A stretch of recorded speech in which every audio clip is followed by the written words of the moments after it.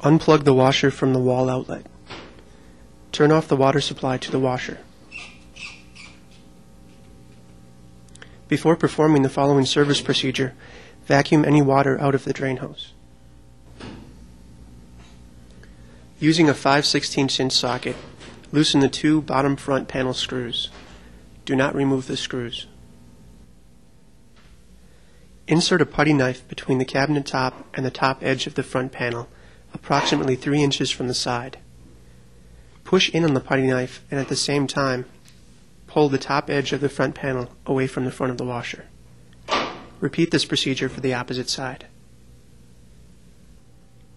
Lift the front panel off the two screws and set the panel aside. The screws at the bottom edge of the front panel do not have to be removed. The holes in the front panel are slotted. Loosen the hose clamps and remove the hoses from the pump assembly. If the water has not been vacuumed out of the drain hose, there will be water in the pump. In these cases, the hoses must be pinched off to prevent water spillage.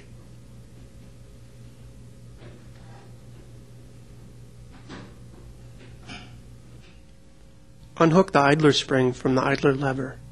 Do not overstretch the spring when removing it.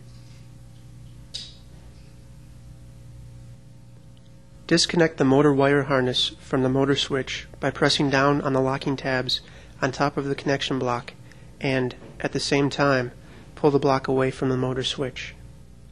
Reach in and around the motor and run the belt off of the large driven pulley.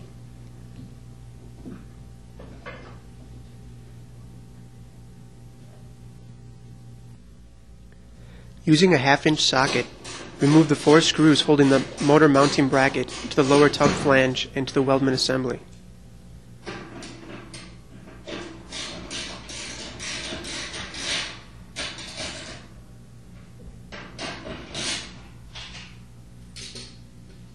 It may be necessary to remove the 2 front centering springs before removing the motor assembly.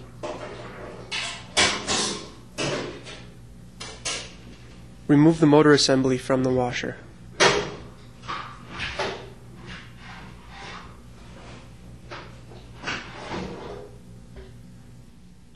Turn the motor assembly upside down.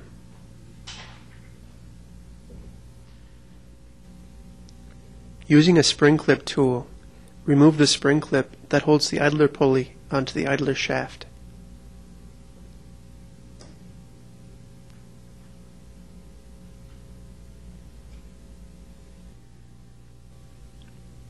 Remove the pump by unlatching the 3 pump clips from the motor bracket. Early model pumps will be held in place by 3 T25 Torx screws located on the legs. Remove the pump from the motor assembly. Using a 5/16" socket, remove the motor shield from the motor.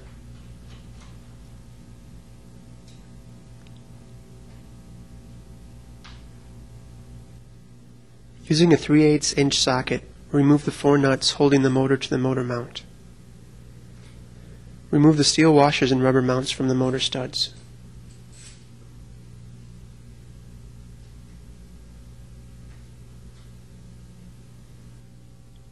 Disconnect the ground wire from the motor. Pull the motor mount bracket off the motor.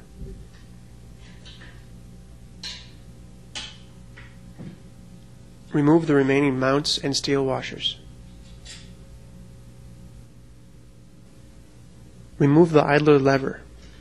Use a 1/2" socket for the shoulder bolt and a 7/16" wrench or socket for the nut.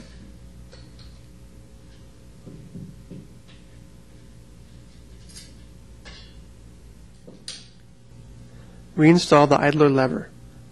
Use a 1/2" socket for the shoulder bolt and washer and a 7/16" wrench or socket for the nut.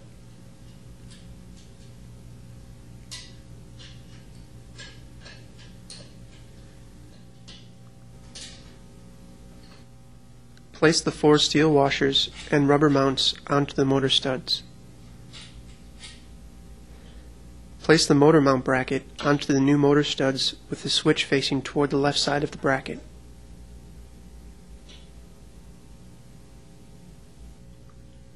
Install the remaining mounts and steel washers. Using a 3/8 inch socket, install the 4 nuts onto the motor mounting studs.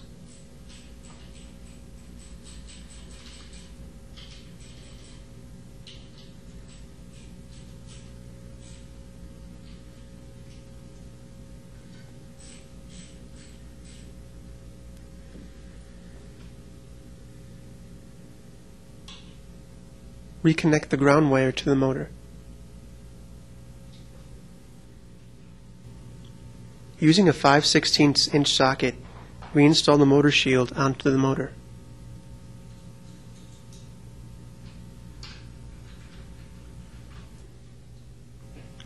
Prior to installing the pump, install the belt around the motor pulley. Place the pump onto the motor, making sure that the rear leg of the pump is inside of the belt. Latch the 3 pump clips onto the motor bracket. Early model pumps will be held in place with 3 T25 Torx screws.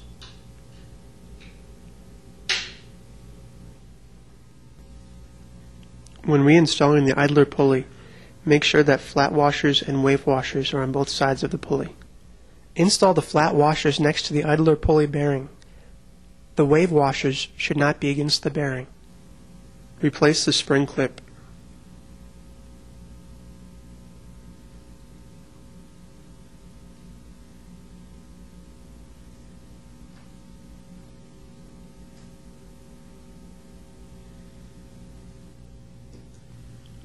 Turn the motor assembly right side up.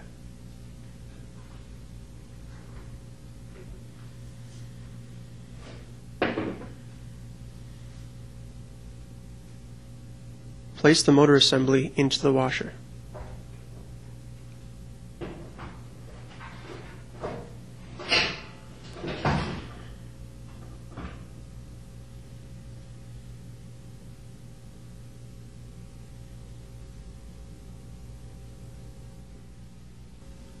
Using a 1/2 inch socket, reinstall the motor mounting bracket to the lower tub flange using 2 bolts and washers, and to the weldment assembly using 2 bolts. Get each of the 4 bolts started first, then fully tighten them.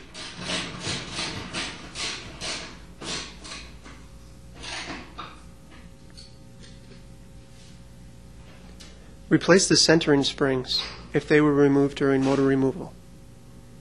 Check to make sure that the centering springs are properly hooked to the base.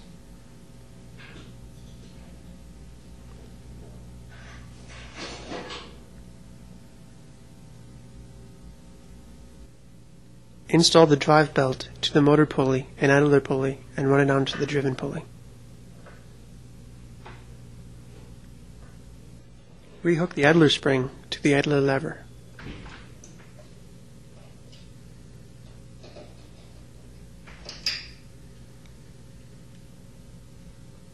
Reattach the motor wire harness to the motor.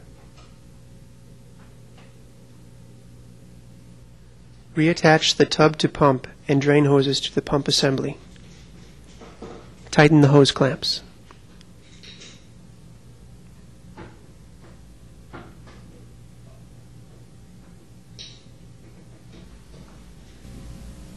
Replace the front panel by inserting the bottom 2 slotted holes over the screws on the bottom of the cabinet.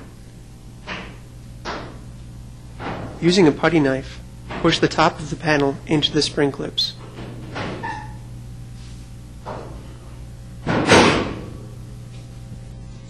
Tighten the 2 bottom front panel screws.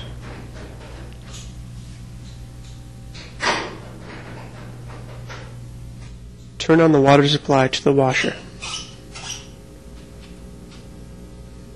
Plug the power cord into an outlet. To prevent damage to the pump, do not run the washer before adding at least 1 quart of water to the tub.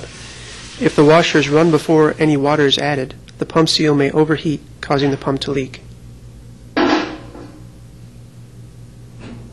Run the washer through a complete cycle to make sure it's operating properly.